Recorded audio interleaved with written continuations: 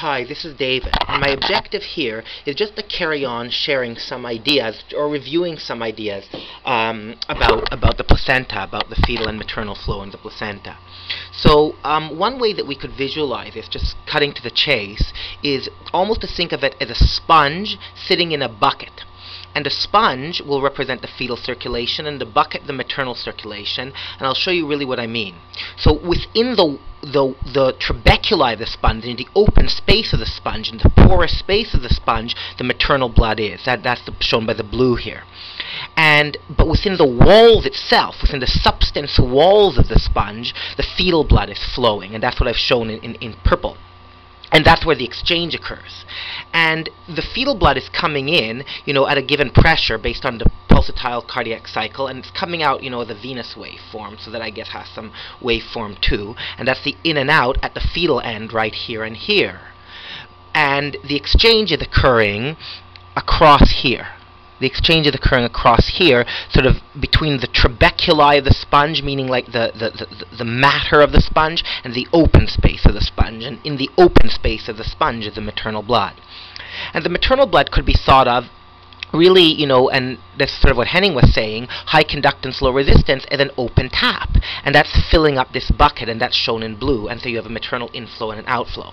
And we have discussed whether the maternal flow comes in as a low resistance, sort of low velocity jets, or AVM-like flow, some kind of myometrial vascular communication, but I don't think it matters. It matters, and I'll tell you why I think it matters, but it doesn't matter for this model in that basically the tap is turned on and the blood is coming in, and what it'll do is it'll fill the volume of space that the placenta allows. So the flow rate, the maternal flow in this model is determined by the volume in the maternal space of the placenta, in the maternal space of the placenta.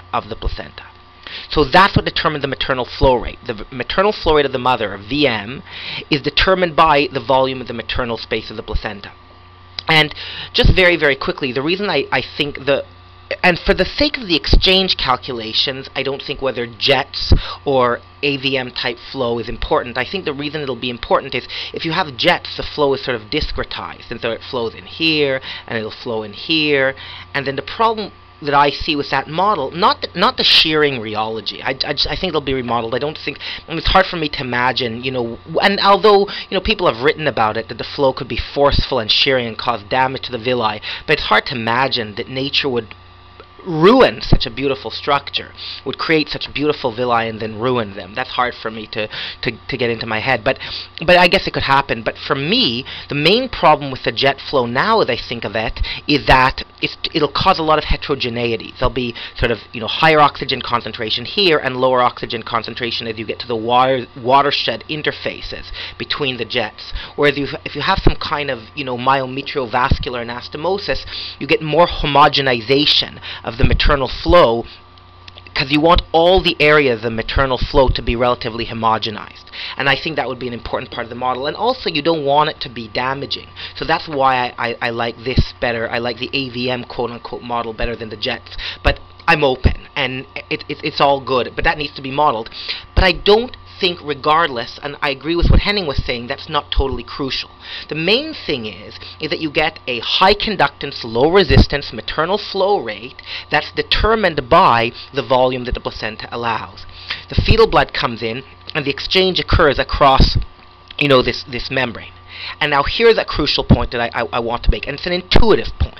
I don't believe we have the data to back it up, but I think we should generate the data. And the point is, and this was said to me by several people, an engineer friend of mine, Jamie Chalmers, my friend Chris Ball, who's a fluid engineer, my student, who he's really my teacher, but in the context of the institution, he's my student, but in real life, he's actually my teacher, Dan Cornejo. And what they said to me is, think of this system, David, as a heat exchanger. What engineers build as a heat exchanger. And that's so beautiful and so important. And listen to me, guys. The reason that that's so important is because this flow rate doesn't really matter so much. This flow rate, we'll call it V fetus, doesn't really matter so much. This volume doesn't really matter so much. The only thing that really matters are two things: the surface area of the fetal surface available to exchange, and to a much smaller extent the maternal volume. But the real determinant is the fetal surface area. And that makes so much sense, because as a pathologist, that's what I see growing. That's how the baby grows. The way the baby keeps up with his metabolic demands is by increasing and increasing and increasing the surface area for exchange in the placenta. So now we have to talk a little bit about scaling. So we have a little fetus, let's say a fetus at 10 weeks, and then it goes to the fetus at, let's say, 20 weeks, and then finally your fetus at term. And the fetus is scaling up. He's asking for more and more metabolic needs. But we could model the fetus as a sphere. Fetus is roughly spherical, and the fetal mass is what determines the metabolic needs. And so if you model it as a sphere, you could say, okay, well, the sphere mass, and therefore its metabolic rate, is increasing as per its volume. And the function of the volume to the radius is a cubic relationship. So you can imagine that the metabolic needs of the fetus scale up as a power of 3 relationship. So k to the power of 3. Here it is. So this is the fetus's needs. And then the fetus is saying to the placenta, give me more, give me more, give me more, meet my needs because I need to scale up. And so the placenta is trying. But I'll ruin it right now. The way the placenta does it is by increasing his surface area. See, it's all going to come together. And so by increasing the surface area, that type of growth is not exponential like this, it's fractal. And the fractal, because it's a surface area between the second and third dimension, because it's growing like a tree, the growth constant will be somewhere between 2 and 3. So the function will look something like this. And that's a number, x to the power of a number that's between 2 and 3. And so there'll be inherently, no matter what you do, an intersection point. And that makes sense too. Because normally I think the intersection point is timed by nature to come at around, let's say, 43 weeks. And delivery occurs earlier at 38 weeks and you're okay. The reason we have intrauterine fetal demise and trouble is because sometimes this intersection point is shifted in this direction. And it's coming too close where labor hasn't come on, and this point is not coupled with the onset of labor. There's no biological mechanism to inherently couple this intersection point. And, the fetus could adjust this curve. The fetus could adjust his curve by growing smaller. The fetus could say, okay, well, I'll just grow a little bit smaller. And sometimes he'll keep his head the same size, but his body smaller, and that's this whole notion of the growth pattern in IUGR. But all of that is reaction. And really, he's asking the placenta to scale up, and the placenta does what it can. But the placenta scales up with a different function, with a fractal function, where the fetus scales up with an exponential function, so they're going to collide. So how does the placenta scale up? Well, here's your placenta, and it's a fractal tree, let's just say that, and let's just accept that, suspend disbelief, and say that. And so this fractal tree, let's say you've got some branches, can scale up in 2 ways. It could do this by, really expanding out, by branching out, and therefore these new red branches are added, but they're added in a large way. They're added in a growth way. So they're also increasing what I've shown in here, blue, the maternal volume. Or you could increase the complexity, what I've shown here, you could increase the complexity, but at the same time you're increasing the complexity, you're not concomitantly increasing the volume. So let me show you again what I mean. So here you have your placenta. And there's 2 things that could happen, 2 contexts that could happen. In one context, the baby is going, scale me up, give me more. So things grow and things grow and things branch, and your volume increases. That's this A. But in the other model, and this is your early onset IUGR model, something happens, and I won't discuss that now, but something happens that the volume is defined. Nature says, I'm sorry, you cannot go beyond this volume. Whatever this volume is, you cannot go beyond it. The volume is circumscribed. So the volume is held constant, and the only way the fetus could upscale his surface area is by increasing the complexity, and that's here. So that's B. So what's the difference between A and B? So one of the difference is, and this we know, so this will be like the early onset, B will be like an early onset IUGR placenta. So what are the consequences? Well, one consequence that I know is that we know that the resistance in B's fetal circulation is greater. That we know. That in these early onset IUGR cases, the resistance in the fetal circulation is going to be greater. The next thing that we know is that B has a lower ceiling for scaling. In other words, he's at increased risk for IUGR, preeclampsia, and even intrauterine fetal demise. E could increase his complexity, a surface area, B, but only so much. There's a limit to how much of this complexity that you can increase. And I show this this complexity in these little yellow. So what I'm saying is that there's a lower ceiling for scaling. So this baby's at greater risk. Here there's more space. Here, in baby A, there's a higher ceiling because there's more space, so you could still generate more complexity, let's say, causing this sort of feathering out, so there's still room to scale. And the other point that I want to say is, normally, by the time you get to term, you're at a point where you're only generating more complexity, there's no more room anyway.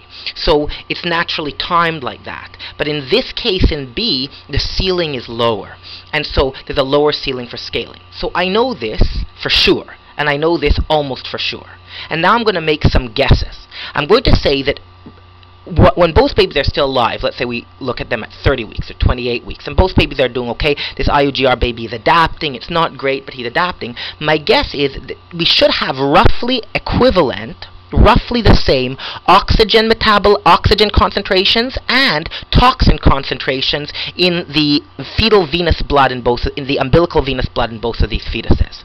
So this placenta, even though it's, open quotes, more riskier than this placenta, B is more risky than A, you're still getting good oxygen delivery. It's compensated by this generation of complexity, and good toxin removal in the fetal blood. So this fetal surface area increase at this point is sufficient to overcome the constraint on the overall volume, which, let's face it, is a constraint. Here the blue stippling is showing the maternal space. It's really a constraint on the maternal space. So my guess is you should have roughly the same oxygen and toxin concentrations in the fetal effluent, in the fetal vascular effluent in both A and B. However, my guess is that there's greater the worst toxin I think, the worst biological toxins are protons. I think those are the most dangerous. So in B, I think the maternal venous local effluent, once it goes into the maternal blood, it'll be diluted out. But the local effluent of the placenta in B of the maternal blood may have more protons and more toxins in the local venous effluent of just in that local environment, because the maternal volume is less here. So just the direct effluent. This, I think, is important if we're trying to think about preeclampsia. This local effect of these mediators, and maybe there could even be some systemic spillover, this is maybe what's responsible for the pathogenesis of preeclampsia. So really, you could think of it in this case. In each case, the complexity of the surface area of the purple is increasing. But in case A, so too is this volume. And in case B, the volume is staying constant. So you can imagine the steady state of the maternal effluent, the concentration of toxins will be higher and the concentration of oxygen may be lower. But very roughly, and I could be making mistakes all over the place, but I'm just giving you the basic ideas. But the flow rates aren't so important. The main thing, just like in a heat exchanger, it's the surface area. It's the surface area that's the main point for what determines exchange. So at this level of granularity, I think this is something that we could begin to start thinking about and modeling. Because after all, we know the different weights of the placentas and how they correspond to the fetuses at different gestational age. What's really interesting is we could start going to real-life cases and start looking at the surface area of we could look histologically and using stereology at a surface area that's available for exchange. That we could do. And we could use in vitro perfusion to calculate, the fetal use, fetal and maternal exchanges. And we could relate the exchange to the complexity, the amount of volume available for surface area that we could look at histologically. And we could show what those relationships are. That's something that we could look at. And then we could look at stereology, the volume of the placenta from which the stereology is done, the mass of the placenta which is done, the weight of the fetus, and the complexity of the surface areas. We could even do that in conjunction with metabolite and toxin extraction, exchange data from in vitro perfusion, and we could really solve the nature of this curve, which will be exactly what the numbers are, like what's the sort of density of exchange surface area that allows for the scaling of exchange. So I may be a little imprecise, but I know that it's a combination of looking at the complexity onto stereology, because the stereology, you could take a placenta and you could take a few random sections. You could take a few random sections and you could basically, using stereology, approximate the surface area of available for exchange in the entire disk. And you could look at exchange parameters in vitro perfusion, and then we could make some assumptions, and also using our intuition that, usually around, let's say, after term, there's going to be an inherent intersection where the placenta can't scale up anymore. And this is a level of granularity that I think it would be very, very productive to think at. And it could couple stereology with in vitro perfusion and exchange, and also thinking just about fetal metabolics and kinetics. So thank you very much for listening.